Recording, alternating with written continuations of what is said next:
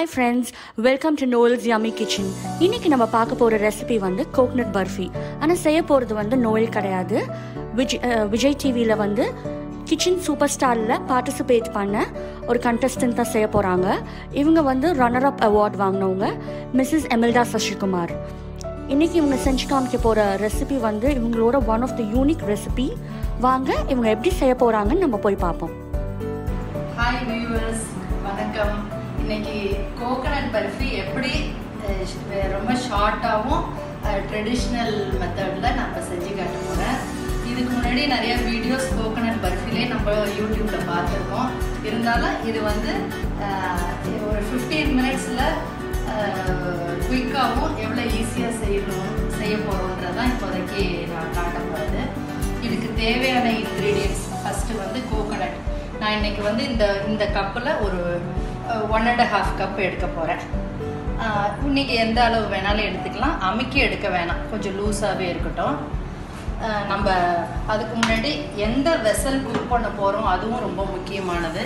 நான் வந்து குக்கிங் ஈஸியாக இருக்கணும்ன்ட்டு எல்லாம் இப்போதைக்கு நான்ஸ்டிக்கில் பண்ணுறாங்க. அது நான் வந்து எப்போவுமே நான் அதை ரெக்கமெண்ட் பண்ணுறதில்லை.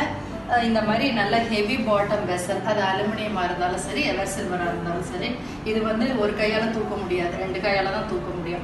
அந்த அளவுக்கு ஹெவி பாட்டம் வெசலை இதை ஸ்டவ்வை ஆன் பண்ணிக்கிறேன். ஆன் பண்ணிவிட்டு ஃபஸ்ட்டு ஹை ஃப்ளேம்லேயே இருக்கட்டும். 1.5 கப்பு கோகனட் போடுறேன். 1 கப் தேங்காய்க்கு 1.5 கப் சுகர் நம்ம போடுறோம். இந்த சுகர் கொஞ்சம் டிசால்வ் ஆகுறதுக்காக நம்ம கொஞ்சமாக ஒரு 1/2 கப்பு போல் பால் சேர்த்துக்கிறோம். அவ்வளோதான், தண்ணி எதுவும் சேர்க்கக்கூடாது, வெறும் பால் மட்டும்தான். பால் சேர்க்கறதுனால பர்ஃபியோட கலரும் வந்து நல்ல ரொம்ப ஒயிட்டாக, பியோர் ஒயிட்டாக வரும். அவ்வளோதான். இப்போ இதை வச்சு நம்ம வந்து நல்லா கிண்டிகிட்டு இருக்கணும். நல்லா மிக்ஸ் பண்ணிட்டுங்க. பிகினிங்கில் கொஞ்சம் ஹை ஃப்ளேமில் வச்சுக்கலாம். அது கொஞ்சம் நல்லா திரண்டு வர டைமில் சிம்மில் வச்சு குக் பண்ண ஆரம்பிக்கணும். இது பாதி குக் ஆகிட்டு இருக்கப்பயே அந்த ஏலக்காயை நம்ம போட்டுக்கலாம். இது அவங்கவுங்க விருப்பம், எவ்வளோ அவங்க டேஸ்ட்டுக்கு ஏற்ற மாதிரி 2 3 போட்டுக்கலாம்.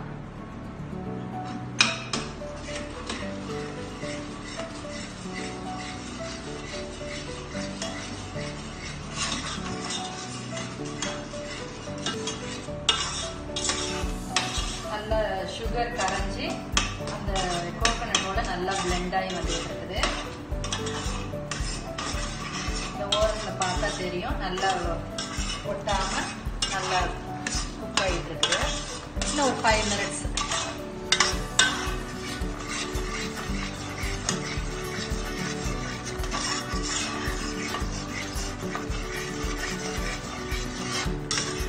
இந்த ஸ்டேஜில் கொஞ்சமாக நெய் சேர்த்துக்கலாம்.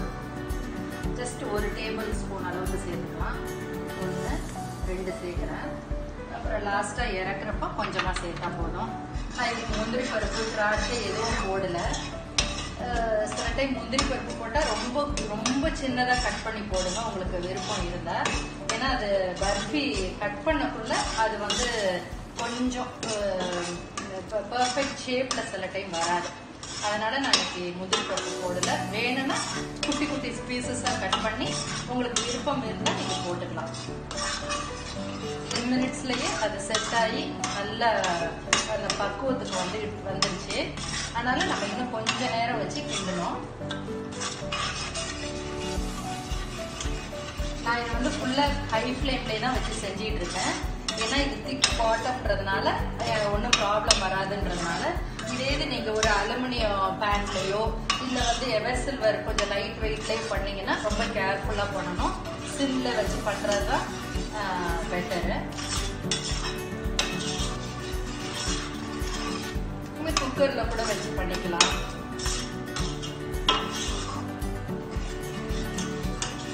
கொஞ்சம் நெய் இன்னொரு ஸ்பூன் போடுறேன் நான். இதெல்லாம் ஆப்ஷனல் தான், கட்டாயம் இல்லை இவ்வளோ நெய் போடணும்னு. நான் கொஞ்சம் ஒரு நல்ல ஸ்மெல் வரும்ன்றதுக்காக நான் நெய் கொஞ்சம் தாராளமாக சேர்த்துக்கிறேன். நீங்கள் இதில் பாதி அளவு சேர்த்தா கூட போதும், நல்லா பர்ஃபெக்டாக தான் வரும்.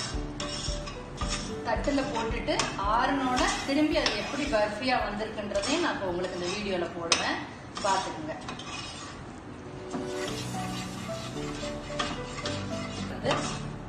எப்படி பாத்திரத்தில் எப்படி ஒட்டாமல் வருதுன்றது தெரியும்.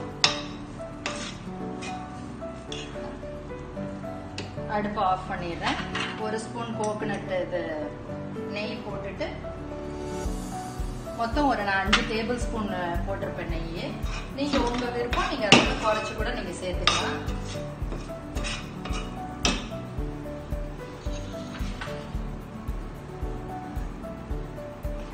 இதை ஒரு தட்டில் ஊற்ற போகிறோம்.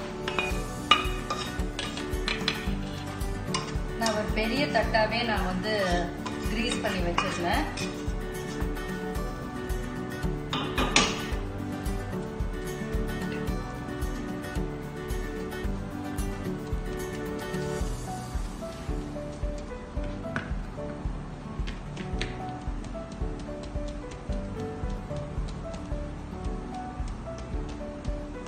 இது நல்லா ஷேப் பண்ணிக்கோங்க. உங்களுக்கு எந்த அளவுக்கு ப்ரெஸ் பண்ண முடியுமோ பண்ணிக்கலாம்.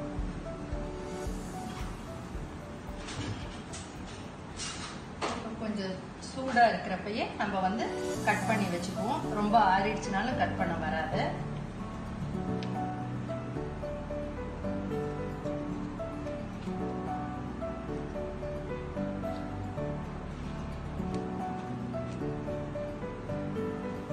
கொஞ்சம் ஆறணும்னா அது எப்படி வந்ததுன்றதை நம்ம பார்க்கலாம்.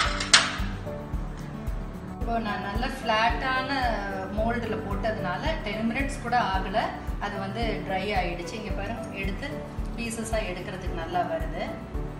இன்னும் கொஞ்சம் ஆற வச்சு எடுக்கணுன்னாலும் எடுக்கலாம். ஆனால் இது இப்போ ரெடியாக இருக்குது. எடுத்து நீங்கள் வந்து நல்லா ஆறணுன்னா ஒரு பாக்ஸில் போட்டு வச்சுக்கலாம்.